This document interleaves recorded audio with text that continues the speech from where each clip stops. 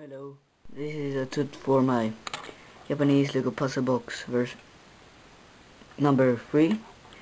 Credits goes to joshualegotransform and just a Lego noob, but most to joshualegotransform.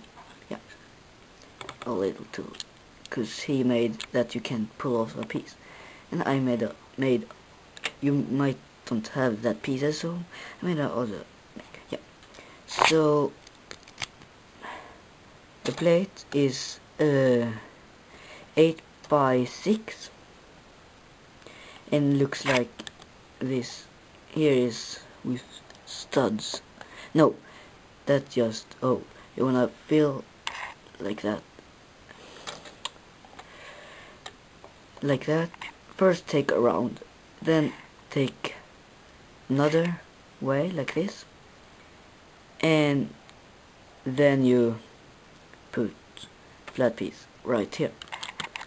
Put a 2 by 1, and then you put 2 by 2 and 2 4 by 2 flat. Yeah, one piece you wanna build one brick here, one and one flat piece. Flat piece is here. If you can see now, flat piece. Yeah. So I rotate it like that. Yeah, that's one piece. Another piece is like this. One brick height, but 2 flat and 1 flat smooth. Like that, and back here it looks like this. 3 flats, or this is a 2 by 4, so this can stay. Yeah. Hope you understand. One piece looks like this.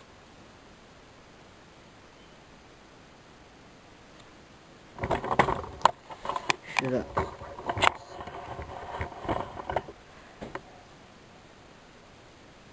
Yeah. Yeah. 2 flat height and 1 smooth flat.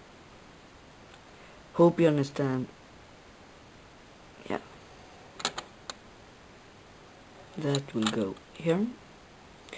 And then you take both kind of the same, but yeah, like this. Here's the comparison. If you build this before, or yeah, you just build like that. Hope you understand. Pause the video if you just go too fast. The roof will be that you build like this. And how it's working when this, because this is so high, it can't go out from this. This is blocking it from go all the way in.